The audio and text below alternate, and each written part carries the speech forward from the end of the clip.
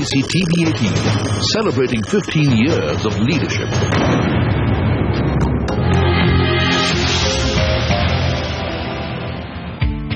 Ssmundra took over as Deputy Governor of the Reserve Bank in charge of banking supervision and financial inclusion at a time when the new government had just lifted financial inclusion to mission mode with its Jan Dhan Yojana. Inclusion has always been the Reserve Bank's stated goal and an area of expertise for Mr. Mundra.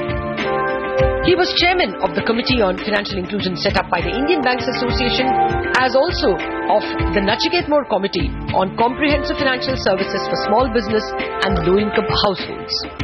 As former chairman of Bank of Baroda and a career banker for 37 years, Mr. Mundra also is perhaps best endowed for supervising banks as a regulator at a time when loan defaults are running high.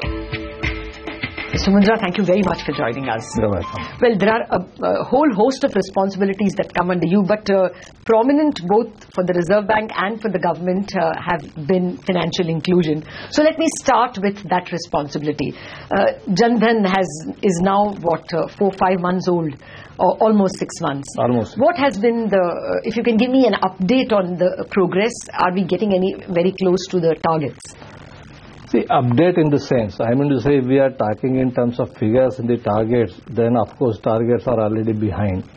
If you recollect, when Jan Dhan started, it had aimed at opening 7.5 crore or 75 millions of account. The last tally is almost 9 crore. So 90 million account which are already opened. So in terms of number of accounts to be opened, certainly that milestone has been reached.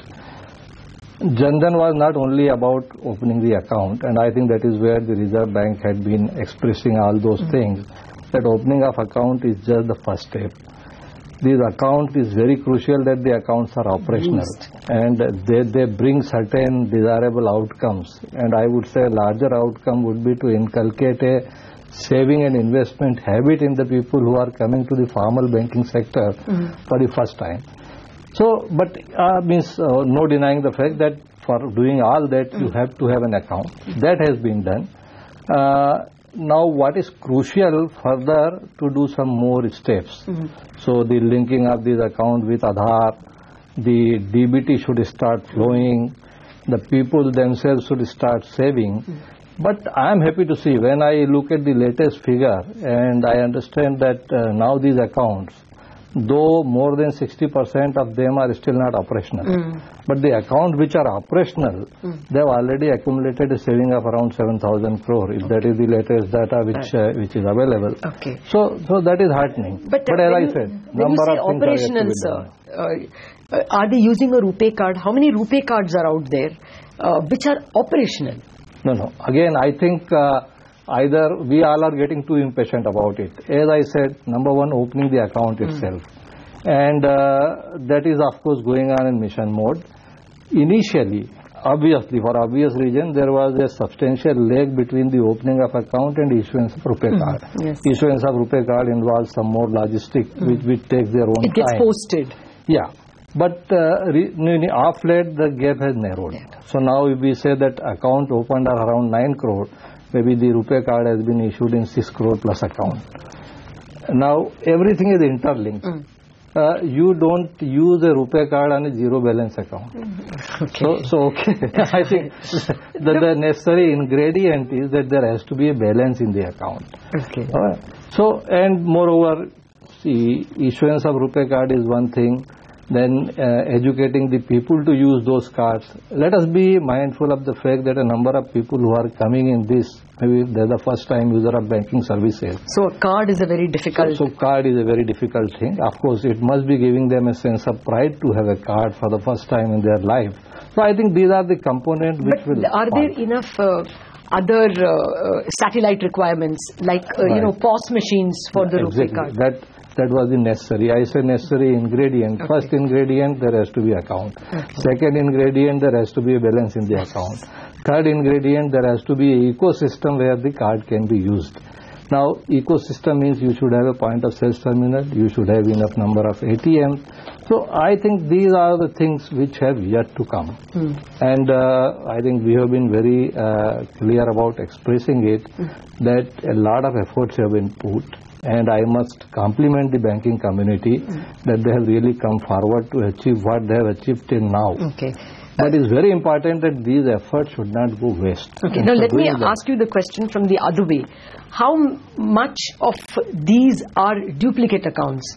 How much of them are genuinely new accounts? Even if you have a ballpark figure, because in the first rush to hit targets, I know for a fact that anecdotally, I also don't have numbers, anecdotally it was people who had accounts who went and opened new accounts in the hope that they're going to get an accident insurance and other insurance. Yeah, you are right. I mean to say there were regions like this. People were believing only new account would make them entitled for some of the facilities and all that.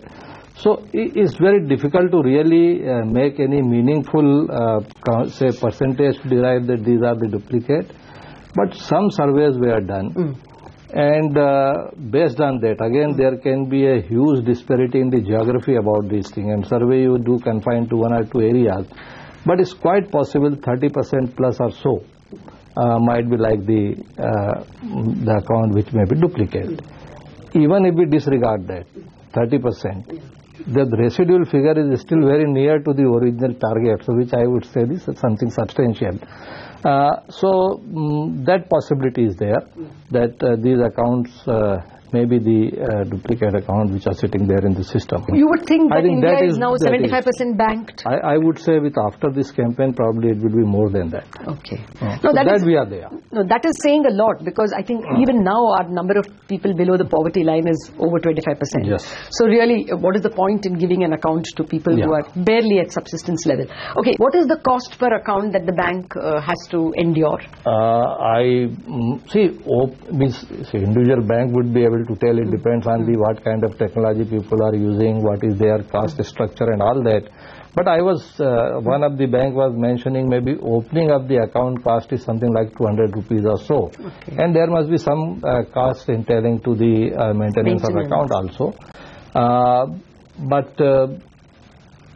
With the technology, probably it may be, and if 7,000 kind of thing is coming and money has started coming even as a saving, then probably that will compensate to some extent for the cost which is incurred. But another issue which at least we have flagged from the Reserve Bank to government, apart from this Aadhaar and DBT, from the banking side, there are two things. This is a sudden addition to the bank system, operating system. And whether the core banking system of each bank is geared up to take this load. Opening of account is one thing. When the account start transacting, it's quite required that you may have to upgrade the capability. Maybe the redundancy is available in many banks, but it would be a right issue for the banks to start examining now rather than when it is late. Similarly, if you open up hundreds of thousands of BC outlets and let them operate as a sovereign entity in their own, then again there are issues. So it means around every 15-20 BC there has to be a physical outlet. Which is not there at the moment. It's not there. I mean, some are there, but not to that number. Even on a broad estimation, it was estimated that you need around 75,000 brick and mortar outlets. Maybe a small cost-based manpower, but nonetheless a full-fledged branch kind of thing in next 3 years. If you have to open 75,000 outlets and you need at least 3% for each, then you need to have 225,000 people who should man that. Then there is the cash management. So that is why I said that this is just the beginning. But if to give it a meaningful shape, a lot of work is yet to be done. Let me come to the other part which is related to financial inclusion but is a much richer effort. This financial literacy or citizen empowerment, customer empowerment that was enshrined in a recent Reserve Bank document. You all say the customer has rights to be sold the correct product and banks are answerable if a wrong product is sold. Is not those rights anyway available? Why did you have to put a document? The first thing you talked about, the financial literacy or awareness. When you are literate and you are aware, then you can really seek your right. Again, these are the interlinked things. So first thing is, of course, is a big requirement that there should be enough awareness and the literacy. But even for the literate people, I will fully agree with you that all the rights are there. Even, they are enshrined in the Constitution of India. Why talk about But at times, it is required to, number one, reduce them in a very specifics. Because these rights to become meaningful is something which needs to be played by both the sides. The people who are supposed to provide this right and people who are seeking this right. So, maybe while it will be helpful for the people seeking right as a reference document, but probably it will be an awakening call for the people who are supposed to provide this right. Is it, sir? I can tell you so many instances where it is so difficult for me to close a bank account. We are constantly bombarded with products which are missold, and you don't have the time. I have a job to do 9 to 9 to earn a living. I can't run after the bankers and pick up a fight. So, are the bankers sensitized? Are they penalized? Is that side being given a fright of their life? So, no, I can very much appreciate and understand your anguish. Of course, being from the industry side so far all these years, probably never faced this kind of problem. But having said that, it doesn't mean that not aware that this kind of problems are existing. But that was the whole idea. I know there are, each bank is having a customer service policy, each bank is having a committee. A few years back, the BCSBI was also set up. They have their own charter. But the need was felt that we have to give an overarching principle. And the 5 basic rights are there. What has changed from the previous framework? I think there is a clear mention about the right of suitability and right of grievance redressal and compensation. Now you have to be, little bit, but we can't afford to get impatient about it. On that point, I will take a break and transit to the more macro issues that you handle for NBFCs and banks. We are back in a minute.